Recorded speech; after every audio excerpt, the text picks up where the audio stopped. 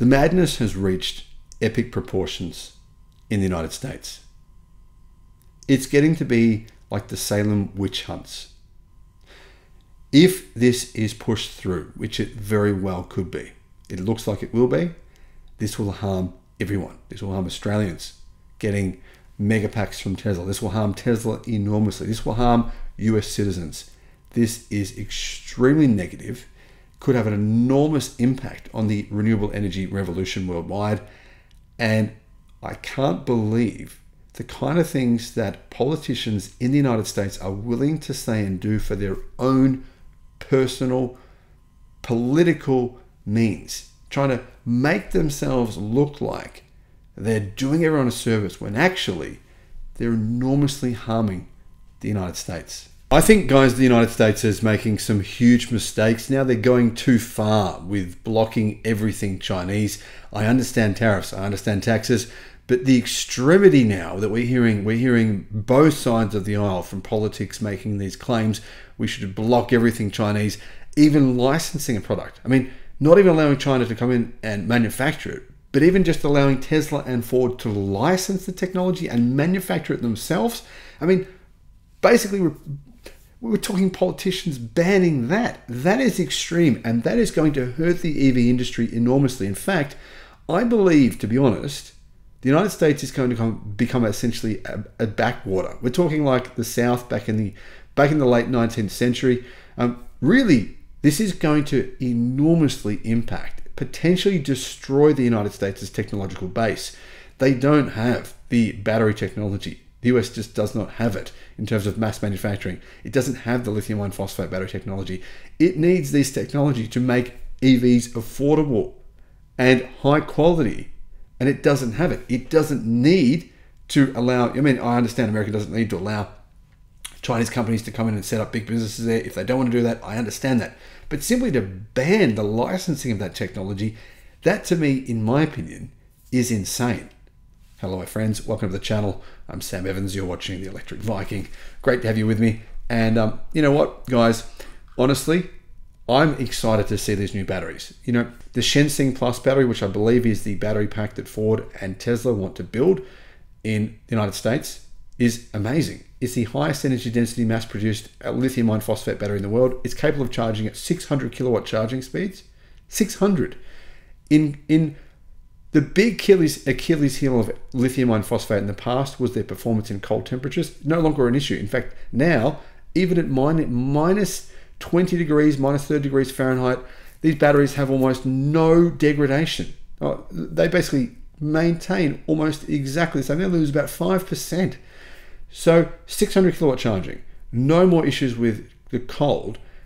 These batteries also they're basically guaranteed to last, I believe, around 500,000 miles, and they have the highest energy density, 205 watt hours per kilogram of energy density. Compare that to the existing LFP batteries that Tesla are using. In the Model Y and the Model 3, energy density is only about 160 to 170 watt hours per kilogram. This would be huge. This is what Ford's actually waiting for. Ford are saying they're pausing their EV production, and they're essentially saying, we're doing what we did in Europe. In Europe, what did Ford do? Ford paused the Ford Explorer to wait for these, I believe, to wait for CATL's Chill-In 2.0 battery, which has very high energy density LFP technology as well. So now we've got huge problems potentially for Tesla and Ford, and this is really, really disappointing. I think a lot of people are saying these batteries would be excellent. Ford and Tesla were going to be manufacturing them, right? They are meant to be building factories, employing Americans.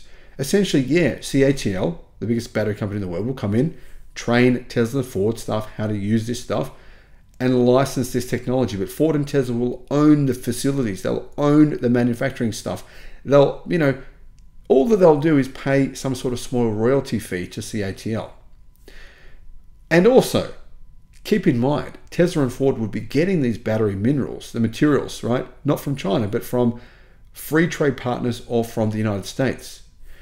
Two top Republican lawmakers, in addition, to be honest, to numerous other politicians over the past few months, have been asking the US Defense Department to add Chinese battery maker CATL to a restricted list of companies allegedly working with Beijing's military.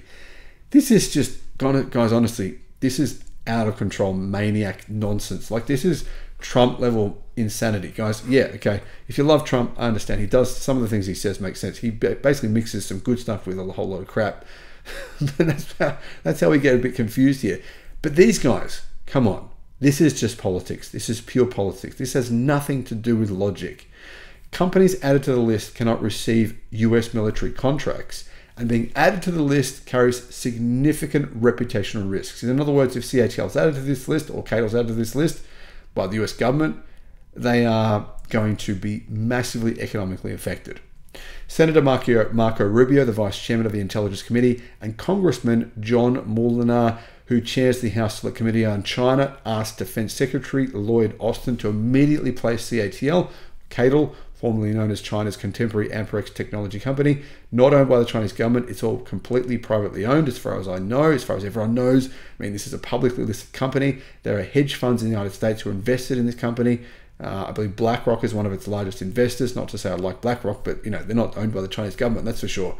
They said this will send, if we blacklist CATL, it will send a powerful signal to US companies that are currently weighing partnerships with CATL.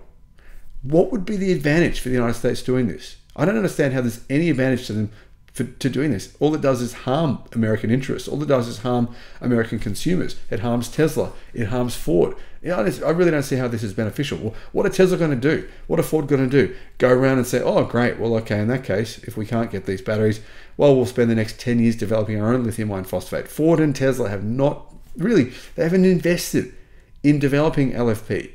It would take them a decade to get this kind of technology. And by then, they'll be so far behind. People would be laughing at America. They'll be laughing at America saying, what are you doing? I mean, what are you using these old LFP batteries for? We're now on to version 7 with energy density that's double what you had 10 years ago. That's how fast the industry is moving. So I don't understand the benefits and the reasons for this. Anyway, if you do, if you understand this, like, guys, I'm not interested if you're interested in politics. Please don't comment if you're a hardcore Democrat or hardcore Republican. No one wants to know that.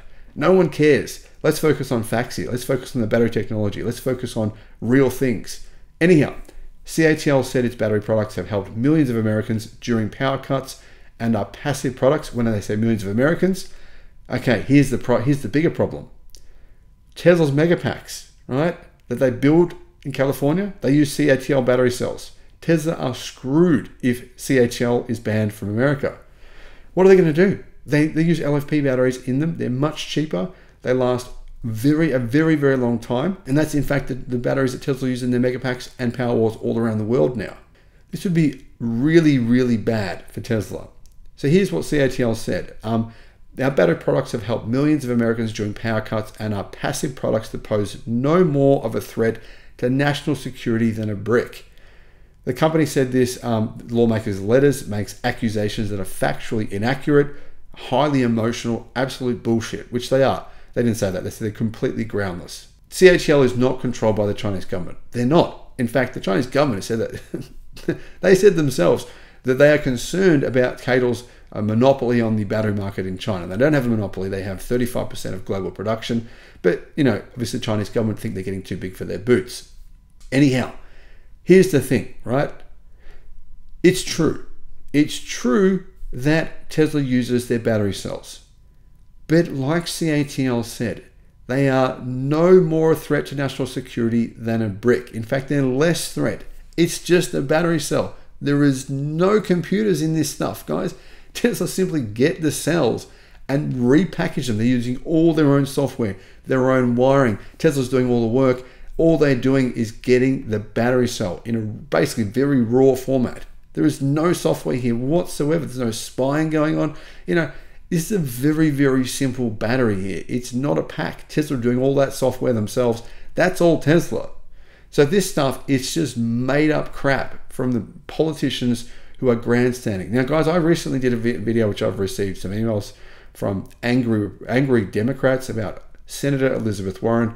On the channel here, I don't have an interest in either Republicans or Democrats, but I'm going to call out idiots on both sides. There are muppets on both sides doing and saying things that are hurting Americans. They're hurting America. They are. And if you're a Republican or a Democrat, don't support these dickheads just because you're a Republican, just because You're a Republican. Don't come along and say, oh, well, I'm a Republican. Screw you, Electric Viking, because I love every Republican. I don't care if they're going to go and tell me to jump off a bridge and kill myself. I'm going to consider it if they say that. That's what you're saying. So please, if you support red, blue, I understand. But you've got to draw a line. Insanity is insanity. Guys, please end the insanity. When you have these Republicans, when you have people, Democrats, either side, you have people representing you guys as America. Keep in mind, the world is watching this insanity, this madness going on in American politics. They're watching these debates. It's an embarrassment. These politicians are a freaking embarrassment. There are amazing Americans. There are amazing Americans. You know what? I've met Americans who I think, what a leader, what a champion, what a legend. I don't have the ability, the mental foresight, the incredible skills, the talents, the genius that this person has. I can't believe this person's such a legend. Wouldn't that person be phenomenal as a US president? But you know what? Those people are being discouraged from entering politics because of idiots like this. Idiots like this make politics look like a shit show. They do. They make politics look like a disgrace.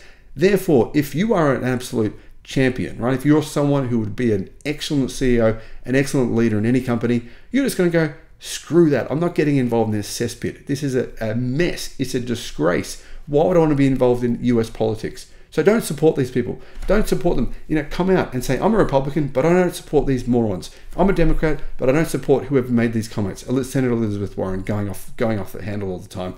Don't support these people.